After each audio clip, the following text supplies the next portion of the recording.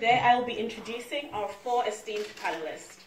But before I do so, I would like to briefly lay out the context for today's press conference.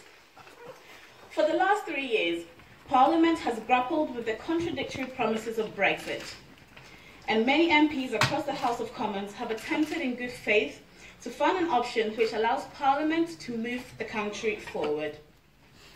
For a future's sake, the organisation I represent, as well as the wider People's Vote campaign, have always been clear that a public vote is not only the democratic way to move forward, it is also the only solution to this chaos.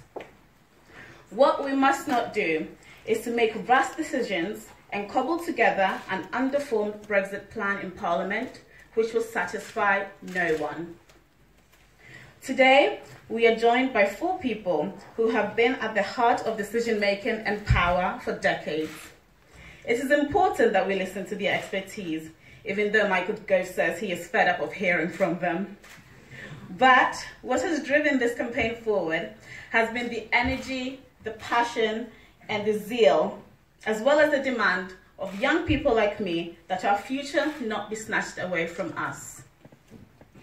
Young people and students will not allow a half-baked Brexit to be delivered, which could severely and negatively impact our futures, especially if we're not allowed a final say.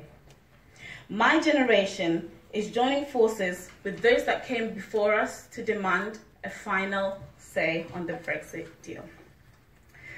Amidst the noise and confusion of the indicative vote process this week, there is obvious and growing momentum for a confirmatory vote on any Brexit deal agreed. To tell you more about why a people's vote is the only solution to this crisis, it is my privilege to introduce Lord O'Donnell, the former Permanent Secretary of the Civil Service, Dame Margaret Beckett, Labour MP and former Foreign Secretary, Stephen Dorrell, former Conservative Health Secretary, and Bob Kerslake, former Head of the Civil Service. Please give them a warm round of applause.